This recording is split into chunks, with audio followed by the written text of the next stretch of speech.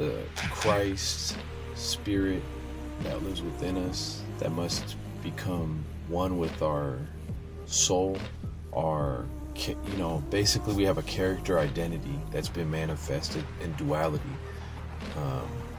We came like a perfect spirit, you know, but when we interacted with the duality, that was basically an imbalance of perfection. To interact with this reality, we created a character. The character is a construct. The character really doesn't exist. The name, the identity, it's like the same as like in a video game. If you ever play video games, when you select a character and you create it, you know, we you know, kind of whatever we focus on becomes our attributes, you know, whatever we, you know, whatever, you know, we align with, you know, again, duality, good or bad, you know, so you're going to be a good character, a bad character. Because in perfection, there's only truth, and in God, there's only oneness. So there is no division, you know, in oneness, there cannot be hate or war or any form of negativity that is known, you know, in the way we explain it, as things of being negative. The negative is really just an imbalance of the oneness. And even there's a positive polarity that isn't true 0 point love.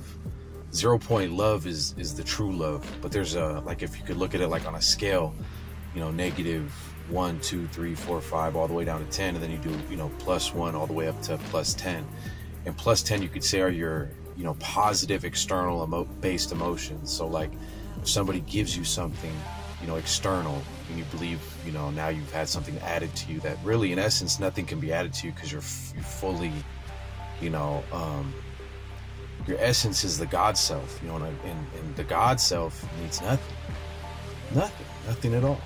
You know, it's the external world, the association with the body. You know, you are not the body, you operate in a body. You know, just like when you drive a car, you're not a car, but you operate in a car. It's the exact same principle. You know, we come to believe we are cars. In a sense, we've come to believe we are bodies. You know, it's that same ignorance, level of ignorance. We just don't see it like that, you know? So disassociating from the body is a very key thing.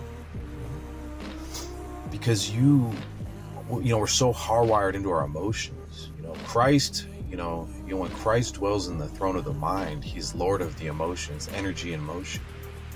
You know, your body houses these emotions. These emotions run like patterns throughout your body. You know, so you wake up and you think every day is new, but really, unless you're consciously ascending in a renewed mind, and then basically the point of ascension is to hit an equilibrium at 0 point, where basically you completely dissolve the character that you constructed coming into this reality, and you return to the perfect self that was before you entered this reality.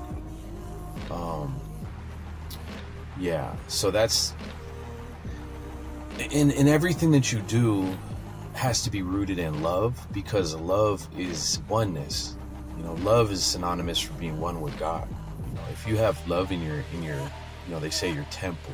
You know, a temple is a holy building, right?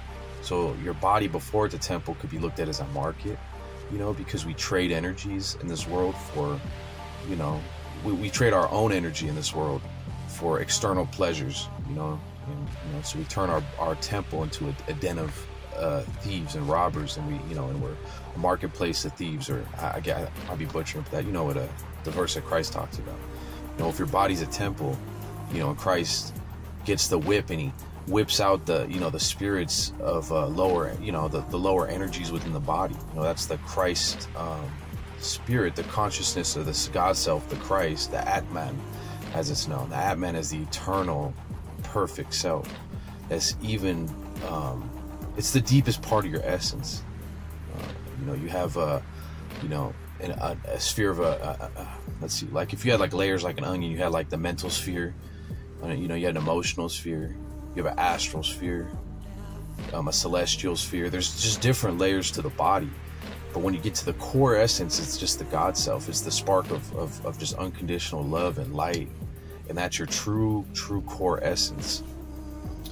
And so returning to that core essence, they talk in the Bible of being salvation. And salvation is the only way you can't, because we really judge ourselves. We judge ourselves against perfection. And the perfection is our own inner perfection, So if you don't align with the inner perfection, and again, it's not like you can't will it of the flesh. You can't say, I'm going to be perfect today, because we have emotions. It's an identity thing. It's switching your identity from a temporal, worldly character that will suffer and is under the judgment of the true God self because it is not in alignment with the God self.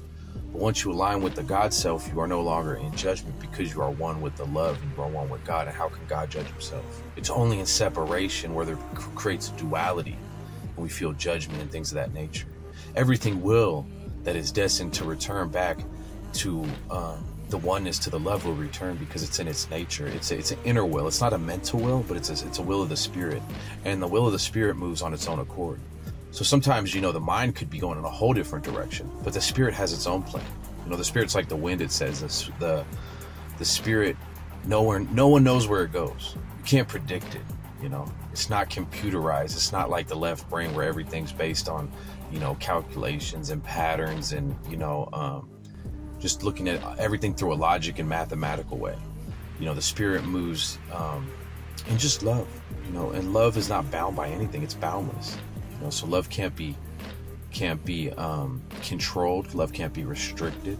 Love is unconditional in essence, true love, agape love. So love will not have boundaries. So even the worst person in the world, love cannot hate.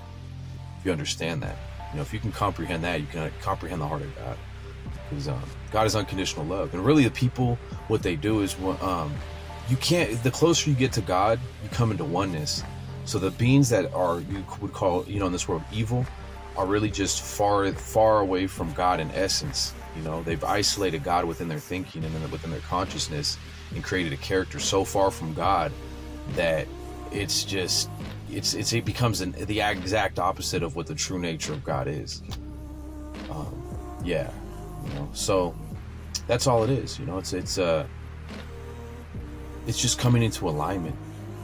So it's not trying to change one little piece of yourself, I'm going to quit doing that or I'm going to quit doing this. It's really just realigning with the whole shift of consciousness into a consciousness of love.